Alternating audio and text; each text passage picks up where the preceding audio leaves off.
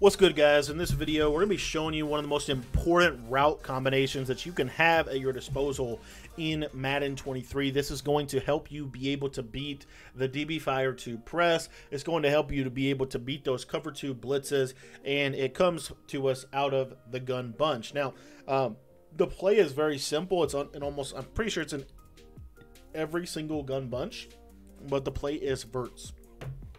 And I want to show you why this play is going to be so important next year. So I'm just going to come out in really what I think a lot of people believe to be the meta blitz of Madden 23, which is going to be DB Fire 2. It really is a very effective defense, and chances are you're probably going to see it ran on baseline like this. Now, what we're going to do with this is create a simple concept that I really like against cover 2, and that is we're going to block our tight end, we're going to streak our slot receiver, we're going to drag Mike Evans, and then we're going to block our running back. So this is a max protect concept, and what I like to do is motion this receiver to the outside, and what you should see here is as long as I can get time in the pocket, he will get over the top of that soft squat, which is going to be very difficult to do in Madden 23.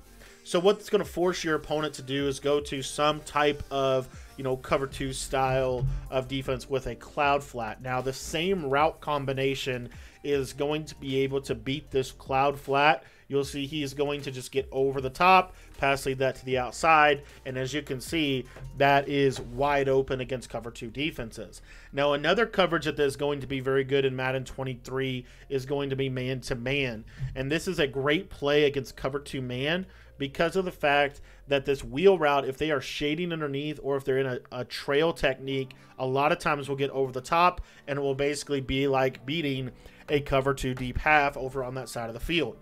Now, where this can get a little tricky is with cover 3 and cover 4. So if your opponent is running a lot of cover 3 and cover 4, what's really good about this, though, is the fact that the slot streak will do a really good job at kind of sucking the zones back. And there's this little pocket right there where we can hit this. And again, in Madden 23, this is a little bit more of a tighter window against cover 3 and cover 4, but it is still really good for being able to beat cover 2 and man-to-man. And what this is going to do is it's going to force your opponent to have to understand that they can't just sit and cover 2 blitzes all game. Now, let's say that you can actually block the blitz with your let's say that you can block the blitz with your tight end. Chances are you probably won't be able to in Madden 23.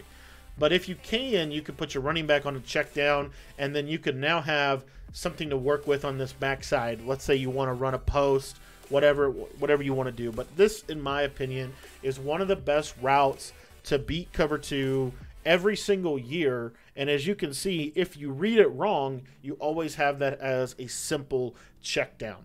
Thanks for watching the video. If you want to learn more about the Gun Bunch, you can get my entire Gun Bunch offensive ebook by joining our Patreon. It's only $10 to sign up. It'll also get you access to all of our Madden 22 content, as well as any Madden 23 content that comes out while your Patreon membership is active. Thanks for watching the video.